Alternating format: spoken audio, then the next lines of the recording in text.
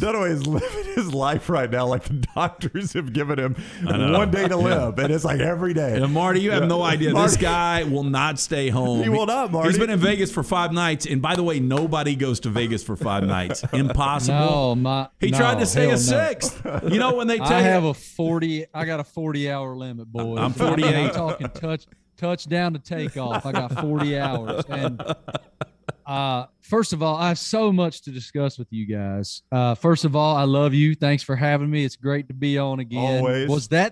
We're going to start with the brownie break. Was that brownie's break? I heard 7 advertisements. Marty, I got like dental care. That's Stone Creek Dental. mean, we've got kids going to college, Marty. Brady's. I got to send 2 kids through college, man. Hey, I ain't hating. You're talking about the guy who has more advertisements than anybody on ESPN. So I'm all in on the advertisements. Also, we got to jump into Dunaway's trip to Vegas. Laney has been in Vegas since Thursday morning. So I'm surprised you guys didn't cross paths at some point around 2:30 in the morning in some random casino. I wish I'd have known. I'd have been looking for her because I was, I'm a people watcher. I'd have been looking for her. So what was the highlight of your Vegas experience? Truthfully, seeing Katy Perry walking around or in and out of the casino, but she's surrounded by 6 bodyguards. I couldn't get to her to talk to her. Laney. So this is how we roll. Like last Tuesday or something. Again, Laney left Thursday to go to Vegas. Last Tuesday or so, she's like, Martin, can you get us tickets to see Katy Perry on Friday night or Saturday night or whatever it was? And I was like, well, that's not the most noticed, but let me give it a ride. So I call CAA, and lo and behold, we paid a handsome price for Laney and her girlfriends to go see Katy Perry in her residency. What I did not expect was to wake up the next morning to multiple videos of, for example, Katy Perry climbing in and out of a giant toilet. Yes. During her performance. And Laney goes, Marty, there's a poop emoji singing in this show. This is a different experience than that which I'm typically accustomed, but they have had a blast. Laney is still in Vegas right now as we speak. And lastly, before we get to whatever y'all want to talk about, I will be in Birmingham on Friday night. For the concert? To see Eric play a country music show. And I think this will be my 6th or 7th show on this tour. Wow. Yes, I have seen. You might as well become a roadie. I mean, listen, man, I have invested heavily in this individual, and I care about him deeply. And I just want to make sure that since nobody's coming to the shows at all, since he's only breaking every attendance record in every arena he's playing, I want to make sure that he feels supported. Can you tell me, is there a chance that special guest will be with him? Like Morgan Wallen jumped on stage with him up in Nashville for a couple of shows. Actually, it was the other way around. He jumped on stage with Morgan, and Morgan did. So there was an interesting moment at the 2nd or 3rd show of this tour. There was a COVID outbreak in Eric's crew. And so Eric had to play by himself, solo. And Morgan randomly showed up in Philly to support Eric. So it was only fit. Morgan sold out Bridgestone Arena for 3 consecutive nights. I mean, this is an historic moment for him as an artist. Not only did he have the #1 album in the world and all across all genres, his Dangerous record, but what he's doing on this tour is amazing, and his fans are very passionate. So I don't know. I've not talked to Eric this week. I don't know if somebody's going to jump up on stage with him or not, but it would not surprise me if that happened. Okay, so outside of the country genre, most random, really good concert you've ever seen? Well, the first concert I ever went to was Bobby Brown in 7th grade. Was he with New Edition or straight up Bobby Brown? Was it My Prerogative? Straight up Bobby. Yeah, man, I can do what I want to do. Ain't nobody humping around. that whole time right there. My parents obviously did not know what they were agreeing to. And we went to see Bobby, myself and a couple buddies of mine. And so that was interesting. I've seen Pearl Jam so many times, Lance. One of the coolest things I've ever seen, to be honest, and this is probably my answer. I'm a huge Pearl Jam fan. Eddie Vedder is one of the 3 or 4 people on my bucket list interviews, outstanding. I'll go with that you. I've never had the opportunity to chat with. Yeah. We went to see, my brother-in-law Mike is in the 10 Club. He's a hardcore Pearl Jam guy. And he got tickets through the 10 Club he got 2 tickets, and we went to see Pearl Jam play a couple summers ago at Fenway Park. Oh, wow. And I thought this was a couple hours into the show, and Eddie was 2 or 3 bottles of red wine in at this point. And he stopped the show for a minute, and he told this amazing story. He said, guys, when we were first getting started, there was an old crappy Howard Johnson right across the street here from Fenway Park, and we stayed in that Howard Johnson. And he mentioned the bar that they played that night, and the crowd, as you might imagine, went ballistic because he mentioned this small Boston hole-in-the-wall bar that Pearl Jam played as a new act. And he said that night after that show, when we got back to that crappy Howard Johnson, we were chatting and we said to one another, someday we're going to be across the street playing Fenway Park. But we had to have a bridge in order to get from that bar to this moment tonight. We had to have a bridge in order to become what we are from what we were. And then he had this dramatic pause, and he pointed out into the assemblage of 20,000 people, and he goes, you are that bridge. Oh.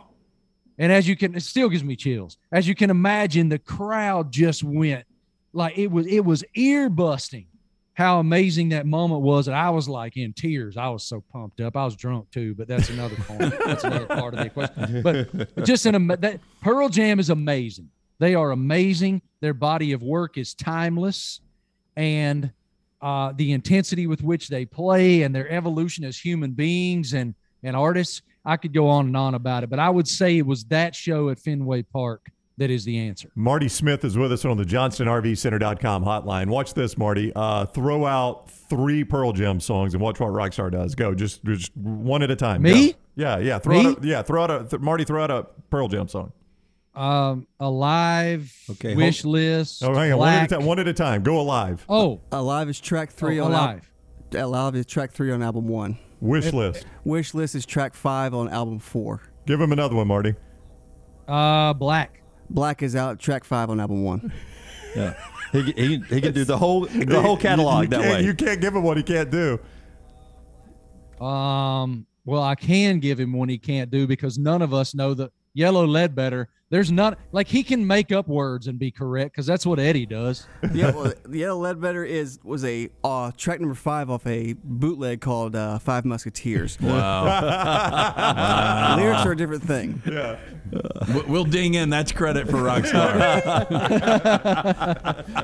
Now, by the way, I was at that second show at the Fenway Park. Were you at the first or second? They did 2 in a row. They did a Labor Day weekend. And I can't hear him. If you can't hear Rockstar? If he's talking to me, I can't hear him. Oh, man, you missed his trick. Oh, no. So you didn't know what he was doing there the whole time. No, I had no idea. Great television faking by you, though. Marty smiling and nodding. Yes. Oh, what Rockstar was doing was naming track and album of every song you called out. Can you hear me now, Marty? Oh, I can hear you now. Yeah. All right. Now do it. All right, now do it. Track 3, album 1. Wish List was track 5, album 5. Black was track 5, album 5, and Yellow Ledbetter was 5 off the bootleg called Five Musketeers originally. What about Corduroy? Corduroy's track number 8 on album 3. That's one of my favorite songs. Yeah, it's a absolutely phenomenal song. What about Elderly Woman Behind the Counter? Elderly Woman Behind the Counter in a Small Town is track number 10 off album number 2. Yeah, this is pretty impressive. I don't know if he's right or not, but I'm impressed. You can check. He's right. We've checked. Trust me. We've tried. Yeah, we filled an entire July show one time just doing this. Yeah. Everyone's got to have a hobby, Marty. Yeah. That July tweener show is rough sometimes. Yeah, it's. But Rockstar, ask him the question you had about Fenway. Yeah. Fenway, I was at the second show. They did 2 shows that summer was the last leg of that tour. Which one were you, the first one or the second one? There was a Sunday night show. Idea. It was a Sunday night show and a Tuesday night show. I think it was a Sunday night show. Okay, you were at the first. I first. think it was Sunday night. Okay, we were at the second show because we saw, what's his name on Superbad? Jonah Hill. No, Mick, the fake ID, the guy, McLovin. McLovin. I was walking around and McLovin's walking around by himself. He's supposedly a huge Pearl Jam fan. He didn't have a bunch of women with him? No, he was by himself. So my brother-in-law, the tickets he got through the 10 Club were really good. They were kind of first or second row in sort of the second tier on the floor, I guess is the right way to say it. They were great seats. And so I'm sitting there, we're having beers, we're just on cloud 9. I've scored this random, Hampton Inn or Courtyard Marriott or something. We're like stoked. Like we got it made right now. We've driven 7.5 hours to get there. And all of a sudden I hear Marty, and I turn and look, and it's Kenny Mayne. And I'm like, what the hell are you doing here? And he goes, well, what the hell are you doing here? Same thing you're doing here. Kenny knows the band. He's super close with all those guys. So he's at all kinds of shows. It was great to see him there too. I love that guy. So important question here. Better 80s movie, Roadhouse or Red Dawn? Well, I'm a Roadhouse guy. They're both great, but I'm a Roadhouse guy. And I think Roadhouse is so underappreciated. You know that song, Angel Eyes? Oh, yeah. Oh, Jeff Healey. That's one of my favorite songs of all Jeff time. Healey. It's a band, phenomenal song. Oh. And I was on a vacation. The participants of the vacation will remain nameless, but we were having a very good time down in the islands. And this was very recently, within the last couple of years. And my buddy's wife took over the jukebox, and she is playing these songs, and that song came on and time stopped. And there were like 10 people hammered off of margaritas singing that song at the top of our lungs. And it is so, like, if y'all are listening and you don't know that song, go find it. That's your homework, because it's an all-timer that people just don't remember. Hey, I love that. That's one of my favorite songs of all time. Jeff Healey Band, Angel Eyes. Yes, man, he's so good. So we've got a friend that listens to the show, Terry Henley, and he's really good friends with Jimmy, the bad guy in Roadhouse. No way. So Jimmy has actually listened to our show before. What's up, Jimmy? Didn't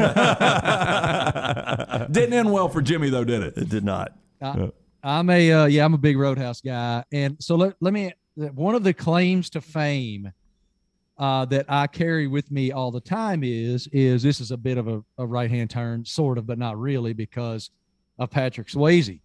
But Dirty Dancing was filmed at least partly in my hometown. And Mountain Lake Resort is in Pembroke, Virginia, which is basically my hometown. I grew up in Parisburg. It's neighboring towns. And most of the inside the cottages and the main grand area were Mountain Lake Resort, where my high school did prom and all that stuff. Our buddy Lauren Sisler actually got married there. Yeah, she did. That's right. For that reason. Yeah. So that's crazy. Well, unfortunately, the lake is now dry because of some tectonic plate science. It's way over my head. No, it's the bathtub method. It moves and it just drains the water out. We need somebody to take a bath and fill that sucker back up. All right, he is Marty Smith. Go follow him on Twitter at Marty Smith ESPN. If you see him at the Eric Church concert, tell him the next round said, "What up?" Dunaway's going to try to get backstage. He's going to be texting Marty. I am not. I'm not that guy. I'm not that guy. I'm not that guy. Marty, enjoy it, man. It's always fun, buddy. Y'all are awesome. Have a great one. Thanks. You too. Thanks. Marty Smith with us on the JohnstonRVCenter.com hotline.